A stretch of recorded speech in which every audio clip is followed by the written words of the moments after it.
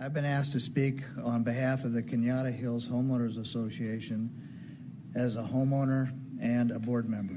Historically, our HOA, which includes 1,309 homes and 17 businesses, has been apolitical and, to my knowledge, has never endorsed a candidate or taken a position on any town issue.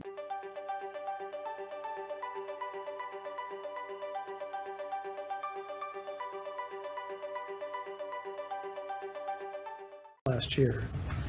10, please stop acting like there will be no legal repercussions or costs.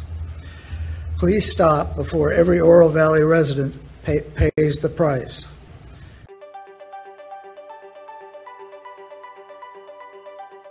Last year. 10, please stop acting like there will be no legal repercussions or costs. Please stop before every Oro Valley resident pays the price.